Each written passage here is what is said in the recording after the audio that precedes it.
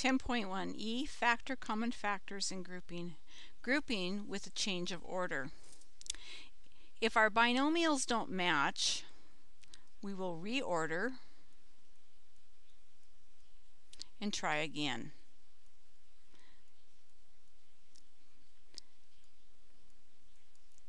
We are talking about when we have 4 terms and we will need to factor by grouping.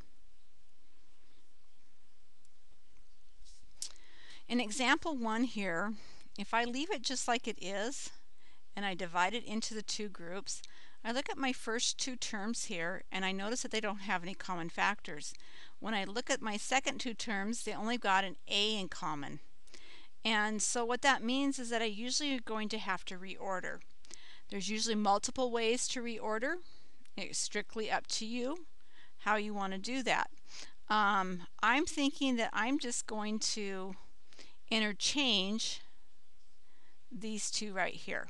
You may have saw something else, and if you wanted to factor it a different way, you could exchange. You could have changed the -7b and the -28. But there's usually several ways of doing this. So I really recommend that you take the time to rewrite this. Otherwise, you're likely to lose your place. Okay, so when I look at my first 2 terms, I notice that they have a common factor of 3. And it looks like they both have an a, so we're going to pull out an a also. So 12 divided by 3 is 4. A squared divided by a is a. 3 divided by 3 is 1, and a divided by a is 1, and that leaves me with just a b. Okay, both of these are negative. That's my really strong sign that you need to factor out a negative. Okay, and I notice that they just have a common factor of 7. -7 divided by -7 is 1, and that will leave us with just a b.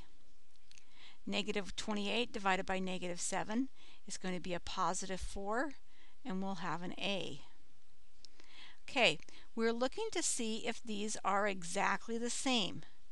Well, my order is different, but I have both a +b and a +4a, which means that they are the same.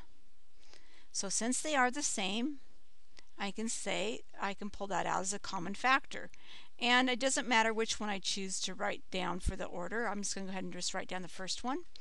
And then I'm going to list what's left over, the -3a and -7. Whoops. For some reason we got the highlighter still. Whoops. Okay, let's try that part again.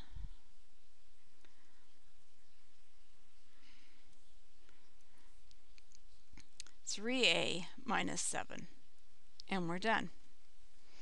Okay, let's look at this second group here. Now, if I divided it here, 6 and 20 both have a common factor of 2. But 8 and 15 don't have anything at all in common, so I think I want to change them around. I think I'll just move these 2 here. There may have been other ways of doing it, but I think I'm just going to move those 2 because I know that 20 has a common factor with 15 and 8 has a common factor with 6. Okay, so I'm going to rewrite this now as 6xy plus 8x.